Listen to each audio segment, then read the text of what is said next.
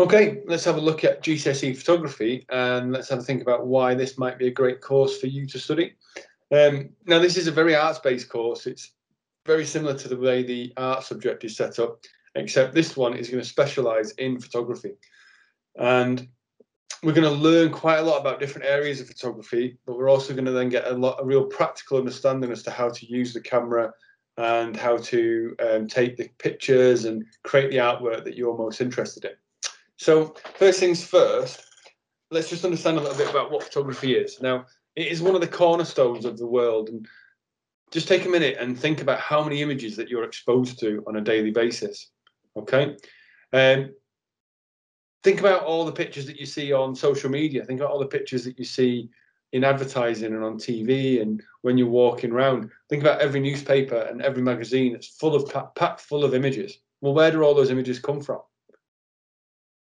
This course is looking at engaging your creativity on a completely new level, understanding that actually photographs aren't taken, but they're often created, especially by the types of professional images that you see that are used everywhere, okay? They're used to try and tell a story. They're used to bring a product into particular focus and show it in a positive light or show it in a negative light, okay? We use images to focus and look at people and try and understand that person and tell a little story about that person. And you're going to get given the skills by studying GCSE photography to understand how you create those stories, how you create certain emotions in your audience as they look at your pictures. It's not just going to be a case of, oh yeah, I just wipe my phone out and take a few snaps anymore, but actually I'm going to use my phone and I'm going to take a photo in a particular way, and this is the reason why.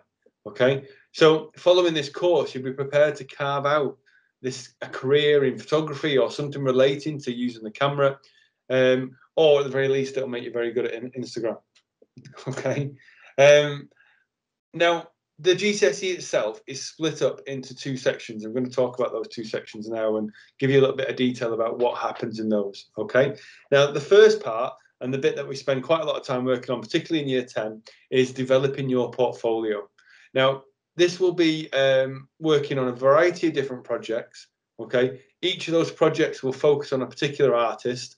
We'll explore the artist's style and learn about how to take photos as if we are that artist.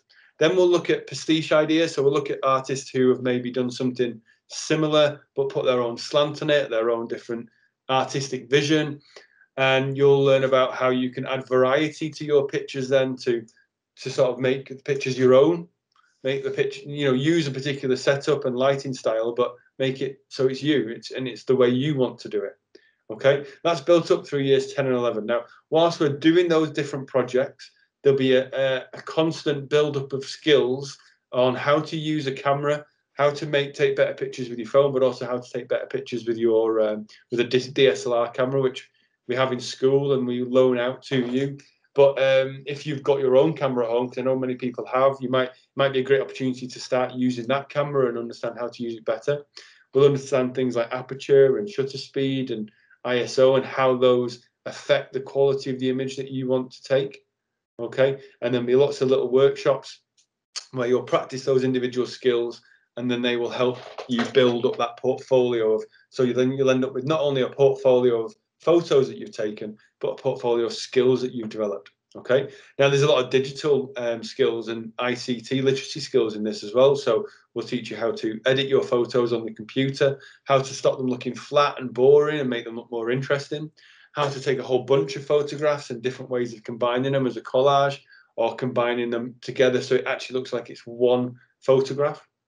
Okay, and there will hopefully also be trips where we can practice these techniques and explore different artists. But obviously, we're just keeping our eye on the crazy pandemic, and after that, this is all finished, and maybe we'll get a bit more freedom on those trips. Now, that forms the beginning part of our year, but then what happens then in year 11 is you'll be set an exam. Now, what the exam board will do then is set you a brief. So they give us a variety of different topics, and we choose one of those topics, and you have 10 hours of supervised time, which is normally spread over 2 days, to actually create images and do the things you need to show off your answer to that brief. Now, when you're doing that, what you'll be expected to do is show off all those technical skills that you've developed. show off that knowledge that you've got of the camera now, show off your understanding of different artists, and put all that information that you've got and developed in your portfolio together to then go and make a really exciting exam production piece.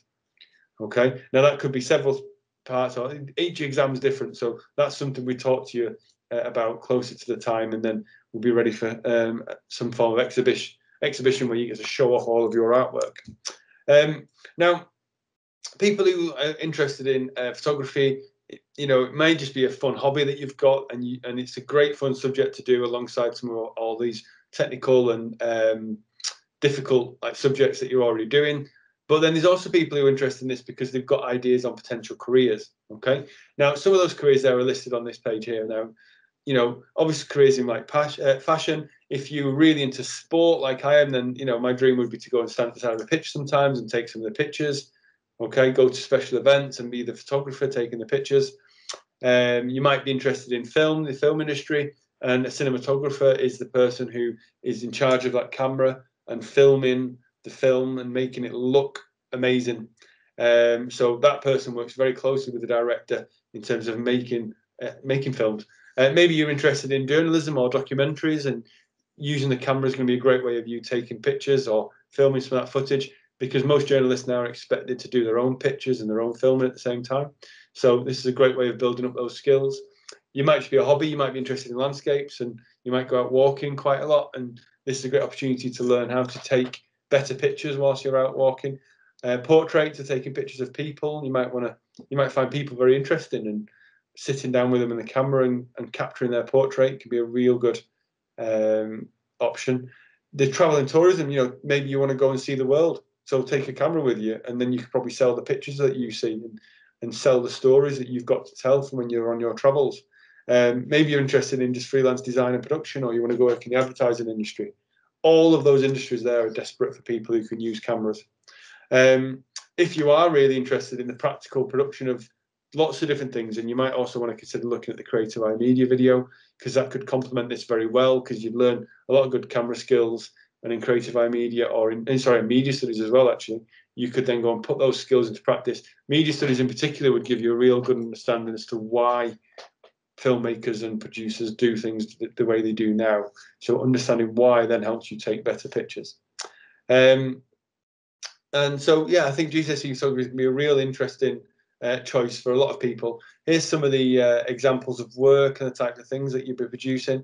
So, for instance, we've got examples of projects there. Someone's experimenting with the way they collage a photograph together, or there's an example on the left there. They're showing off the different skills that they're using. So you can see we've got use of aperture there to blur out backgrounds or make the backgrounds really clear. We've got sketchbooks at the top. So that's how students are presenting the work that they've done and showing that they've understand these different ideas. And then a few more examples here. The one on the top right is really impressive because it's actually hanging from in the middle of a room, and lots of different pictures. There's another example of one hanging there in a box. So it doesn't just have to be take a photo and there you go. Here it is on Instagram. There's lots of different ways. There's a girl even wearing one of her photos down there in the bottom left corner.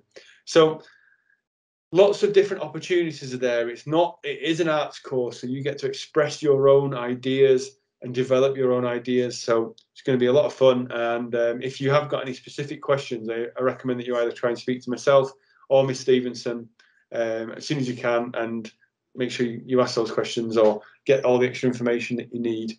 But that's basically a good overview of photography, and I look forward to hearing your questions or hearing from you in any other way in the future. So thanks for listening.